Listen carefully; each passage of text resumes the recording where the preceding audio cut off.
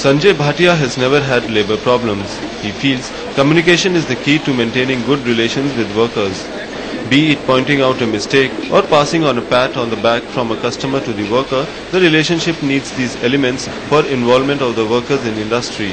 And because of this attitude, Sanjay was able to turn around not one but 3 Sikh industries since he started out on his own, beginning in 1977. When I took over this unit, Hindustan Tin Works, this was as a loss-making unit, and the major issue at that time for our family, which had been in the trading for almost 30 years, to look for a diversification. And it was a big challenge for me on behalf of the family to accept it and to take on this assignment.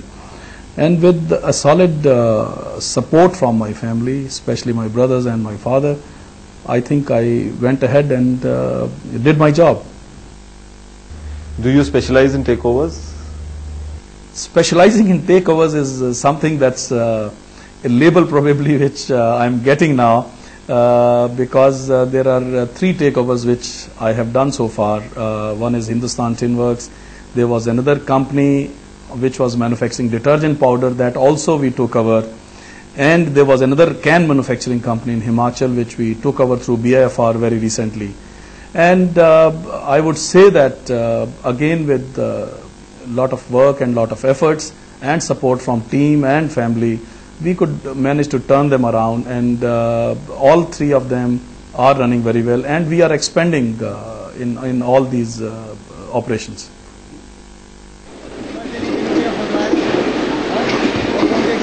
From the day one, I would say that there were a lot of, because the unit was a loss-making unit and it was mismanaged. From the day one, there were a lot of problems, especially on the industrial relations side, which were there probably pending for me to take on. And that gave me straight away an issue to deal with the workmen at that time. And I could really show them that what I mean is business. It's not something that it's a policy of appeasement which would be there. That something set the tone for my people to understand me from the day one. Yes, I was very firm with the people. I looked after them. I told them that in case they look after the company, I'm going to take care of them. And I think it was both ways, and both of us. I think I got a lot of support from my team working in the factory at that time, the staff, the workers, and I mean, then they could understand. Because before that, since the company was loss making, there was not sufficient funds, the shifts were not running properly, and the things were not really going on the way it should have been. So after that, since the funds started flowing in and the orders started flowing in, so they could really understand that the company will now start working. Taking over a unit is one thing, and running that unit viably is certainly another cup of tea. So one has to really see that one has to analyze day-to-day problems and focus the attention depending what kind of issues are there. Because at times we had technical issues, at times on the commercial side we had a lot of finance related issues, like extra inventories or cancellation of orders and good liaison with the customers. So obviously it's the complete ball game, which the focus changes from time to time.